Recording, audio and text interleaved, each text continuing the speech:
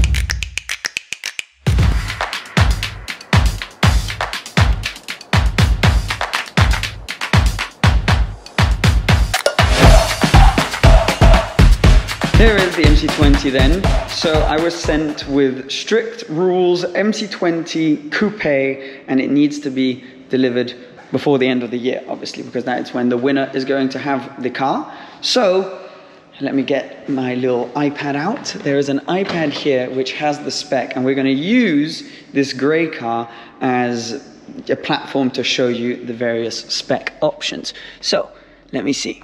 Let me get this all up and running. Ta-da! Here is the car that I have just spec'd up. It is a beautiful Rosso Vincente paint color. Really, really nice. So basically you can get a few kind of, let's say, standard colors. This is one of them, even though it is a triple layer paint. You can then go really special with some other kind of spec to order paint colors, but first of all, they cost an absolute fortune, and second of all, it will delay the delivery of the car. So out of the, let's say, more standard colors, this was definitely the most special. We're in Monaco, and I just thought that would be a kind of great platform. Now, I'm just going to put this right here so I can show you certain things. I've also spec'd, you can maybe tell there, the carbon roof, which this car conveniently also has. Now, the reason is, because the car is so low, you can really see the carbon. So I think, first of all, it looks great. And it breaks up the lines of the paint quite a bit.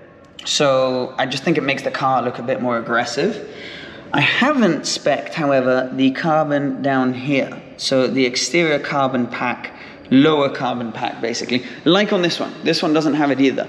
So here, that would have been in carbon, the rear diffuser would have been in carbon, and the front splitter would have been in carbon. Now, don't get me wrong, obviously it looks fantastic, but I think for someone who this will most likely be their first supercar, you don't want to have that front in carbon. Just in case something happens, you never know if there's a steep driveway or something like that. Also, the cost to repair that would be huge. So while there is a budget, obviously, for maintenance prepared for the person that will end up having this car, you don't want that all to go into replacing a front splitter. So that's why the roof made a lot of sense, because you can see it and it's very pretty, but it felt a bit overkill to go with the front. Same as the rims. I've gone with the black with diamond kind of spec. So it's got this silver around it.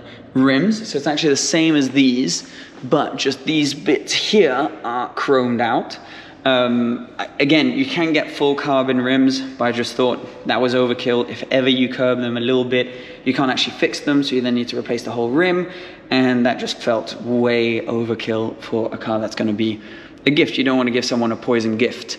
So yeah, we've gone for this spec right here. You can also tell that it's got the same brake calipers and actually brakes as on this car. So the carbon ceramic brakes, same, everything that was, let's say, security related, I thought was important to spec. So it's got the blind spot warning. It's got the lift. I ordered the lift just so that, again, if ever someone's got a really steep driveway, they can get down the driveway and just have that peace of mind. The carbon ceramic brakes, because just would rather that whoever ends up with this car has the best brakes available. Got them in red. Just seemed like the best thing to do, seeing as the car was red. It looks really nice, complements it nicely. And yeah, so all of the kind of, let's say, security options, I've spec'd on it. But that is basically it for the outside. I don't think I'm really forgetting much. There is here the list. So here is the list. The car starts, taxes included, at 220,000. So it's got the Rosso Vincente, that was 10,000. The carbon engine cover. Oh yeah, sorry, there's a few other things we did forget. It's got the carbon mirrors, it's got the carbon spoiler, which this one does not have. So it's actually the exact same spoiler as this. It doesn't change, but it's just finished in carbon fiber. So it's not really a spoiler, it's just a little lip. But this piece, see how it's a separate piece to the rest of the car, is just switched out and put in carbon fiber, exact same, same shape. Carbon engine cover, so you can maybe see through there. That is all carbon fiber. That I've spec'd as well, so there's prices for those various things. And then we get onto the interior. So, the interior. Where are we? There we go. The interior, ta-da-ta-da, here it is. I have spec'd the comfort seats. You can get carbon kind of real bucket seats, which this does not have either. These are the slightly more comfortable ones, and the reason for that is same thing. 90% of them are spec'd, first of all, with these comfort seats, because the carbon ones are maybe a bit overkill. Also makes it more usable and potentially more resellable, if ever that is the decision. They look fantastic as well. And so yeah, the carbon ones just seemed a little too overkill.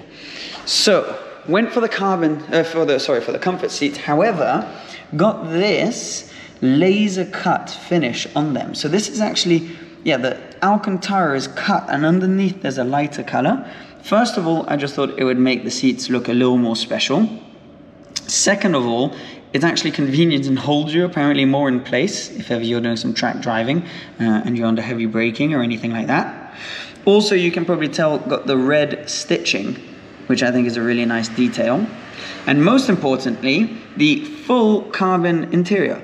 So effectively, I don't know if you can tell, the theme is, it's got every carbon option which isn't hindering on practicality. So the carbon roof, the carbon spoiler, and then the carbon interior. So this kind of comes, I think on most of them you get this carbon here.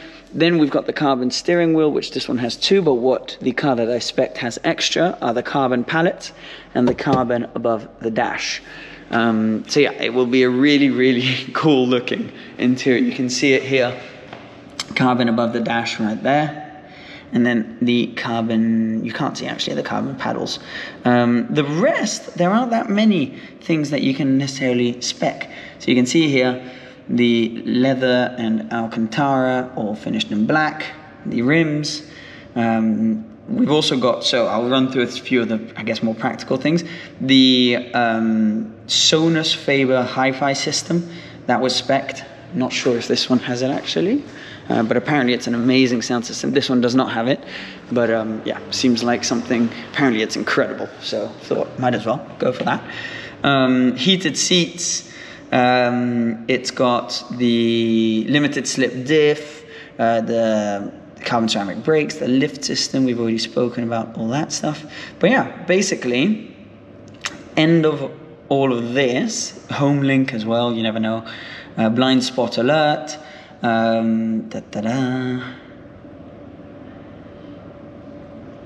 It's also got a car cover because I figured that could be convenient.